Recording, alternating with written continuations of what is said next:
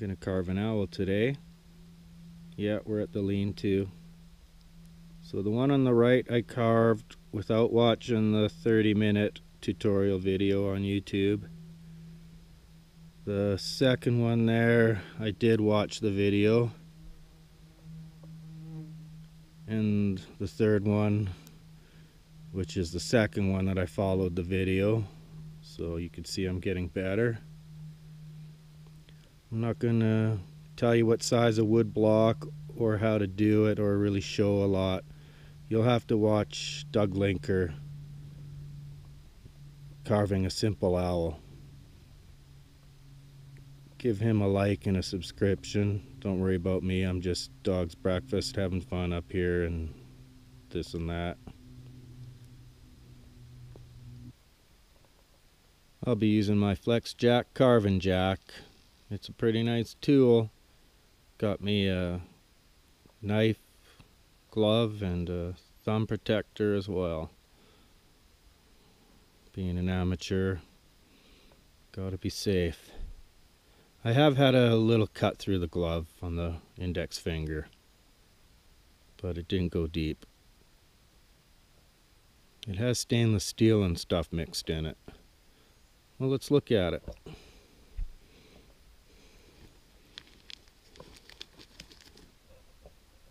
"50% nylon, 25% polyester, 15% stainless steel, 10% spandex." I'm gonna try and strop my knife. I'm not very good at it. I'm still learning. It might be painful for some of you to watch. So I read in the instructions, you gotta put this compound on. I already kind of caked it on already. And you gotta hold it kind of flattish. Now this came with the knife in the package. I don't know if that's enough distance to be running it, or if it's gotta be like, you think I'd have a longer run. So kind of flat, I think.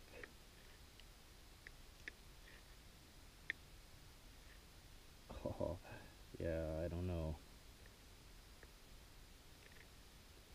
I don't like that.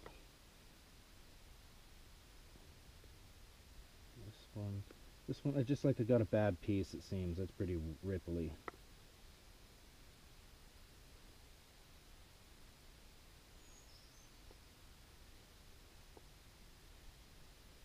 I can't remember if I sharpened this after I used it last. I think the instructions say every half hour of whittling.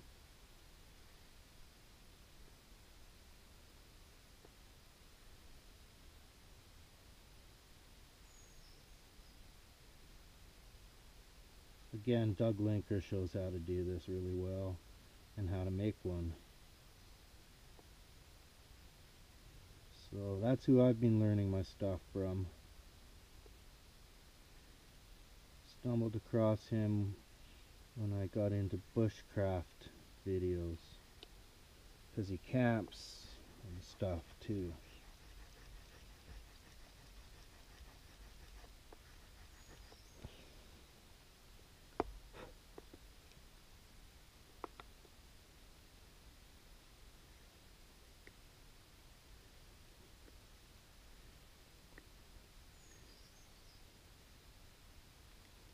I didn't think carving would be interesting to me.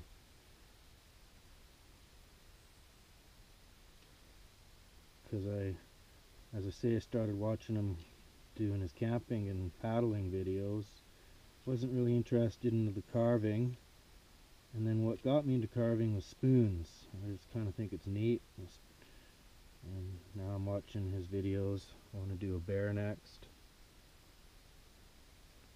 I don't know, I think that's better.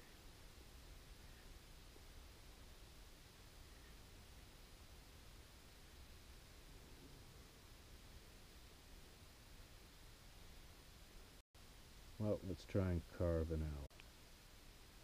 Okay, this is going to be hard because I have to sit behind the camera here. But I'm not going to explain or tell anything here.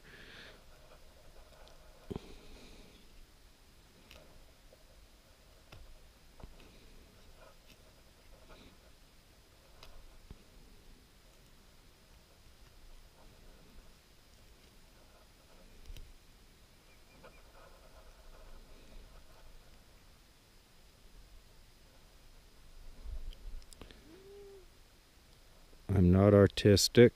This is the fourth carving of this. No, third.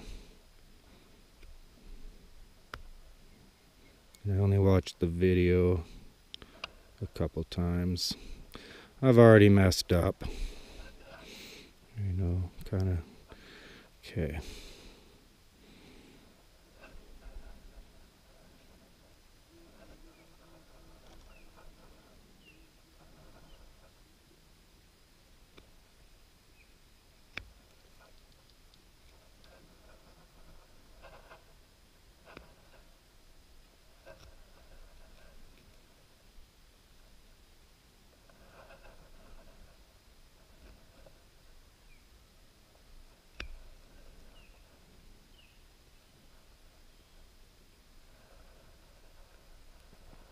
I did carve something once before. In my 30s out of soapstone. Turned out really nice.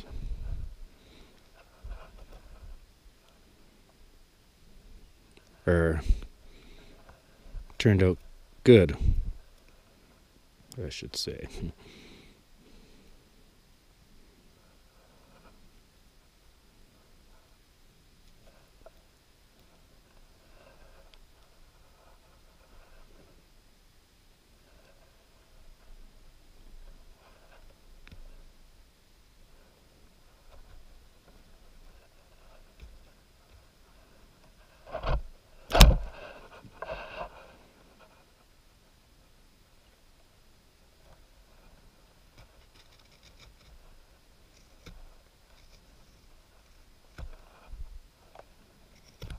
My block of wood wasn't cut very good. I bought a chunk of basswood.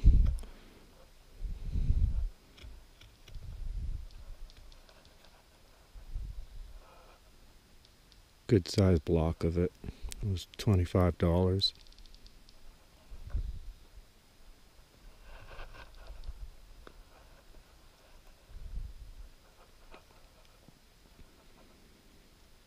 Now I have to try and remember what I'm doing here.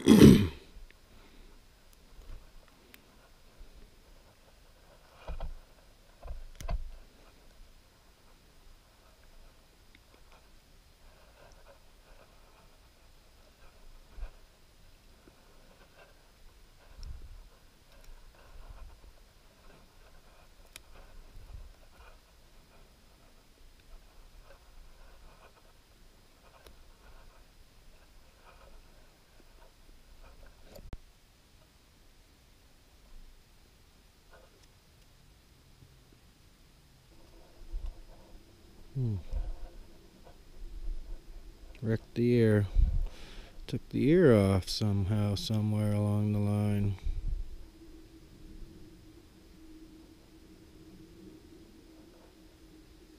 But I'll keep going. It's experience, and I'll put it somewhere.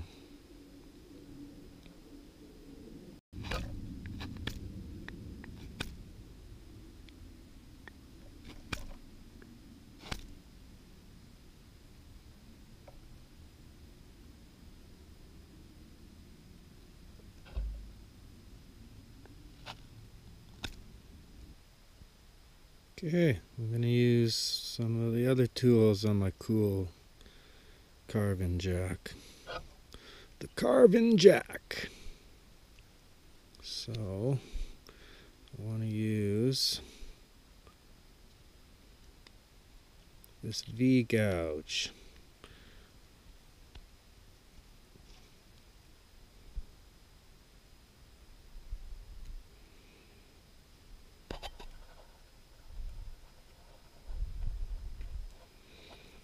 So I bought 3 tools at home.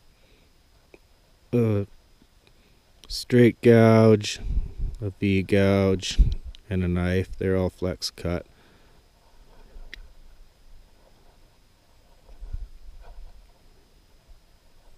And I might buy some more.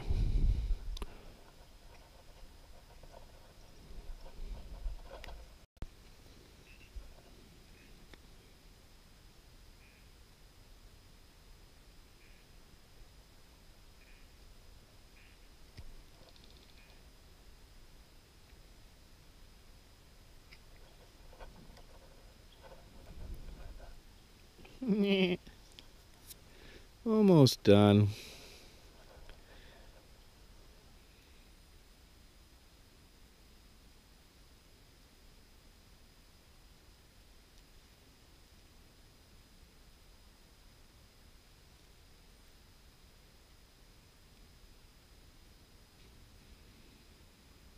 I think I'm gonna V-groove the wings.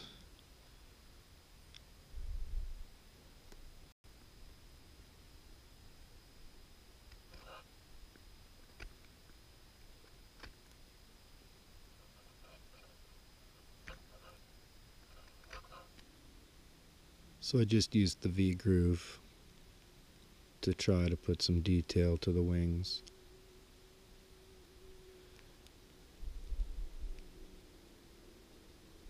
I put some feathers on.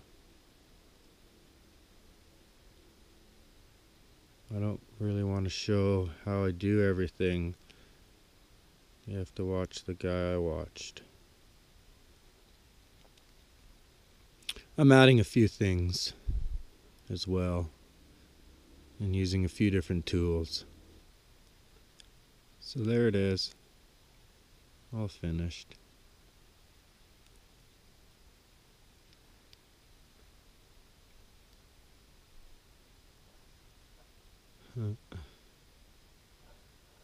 Doo-dee-doo.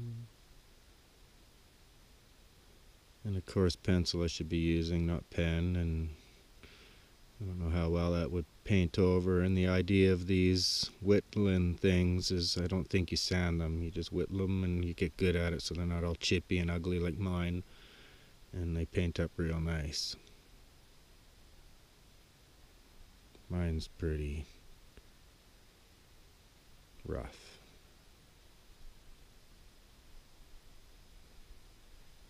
Get good at that with just a straight knife and bang it off in 20 minutes. So yeah, I'm gonna get good at carving and then start painting.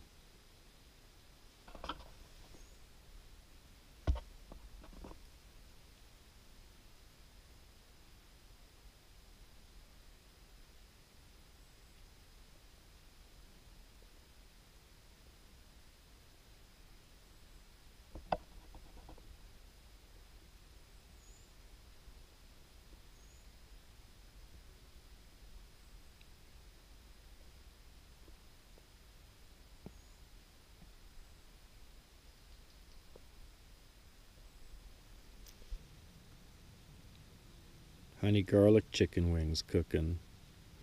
It's not too hot yet.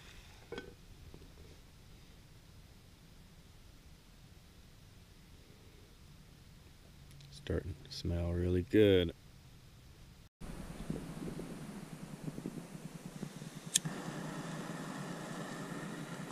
Got a different GoPro now. Well, I still have the old 4, or what is it?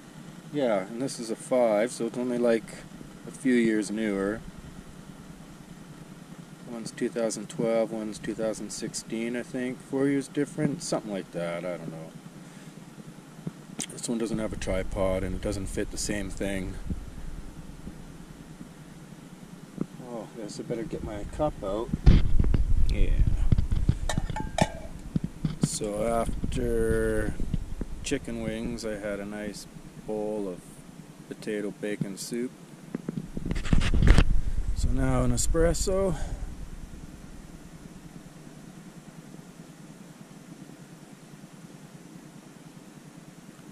And then I think I'm going home. I work early, just one day off.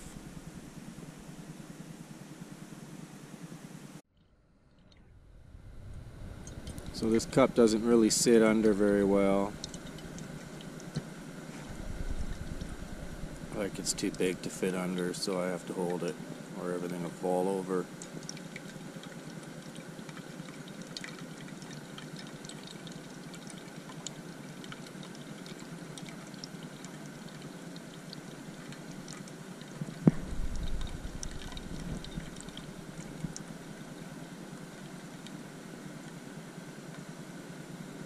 Look at that.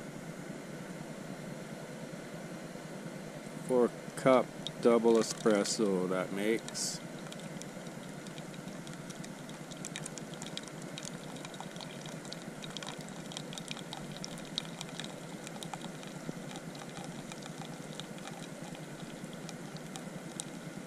This is the first time using this camera. Have to see how it goes. Well, the rear screen stays on longer. Or maybe that's just in settings. What do I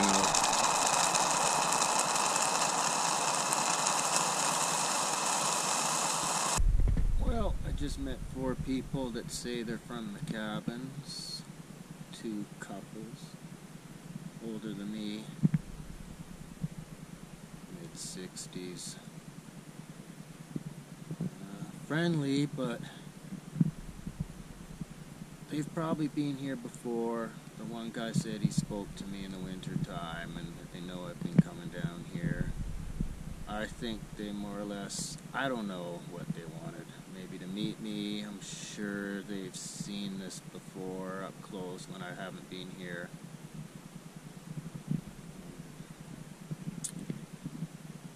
Maybe making a point that the forest belongs to everyone. But I did make the trail. It was never here before. There was never access here before. Guy claims, oh no, yeah, we've made trails around here, been here since the 70s. Well, I've been here since the 70s and made trails. And anyways, so I've got a sign and you walk past it down a trail bordered with stacked firewood. So what were you doing coming here?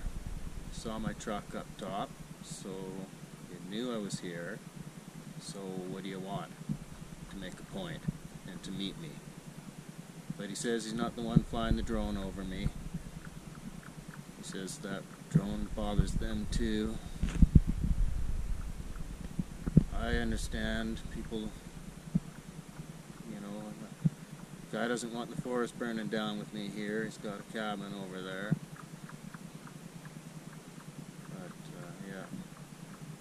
Whatever, we'll see what happens.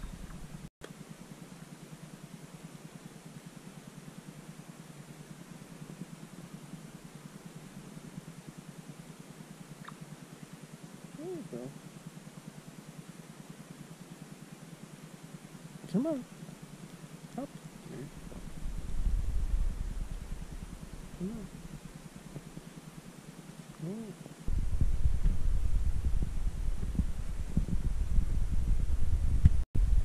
Hello, heading home. Thanks for watching Lounging with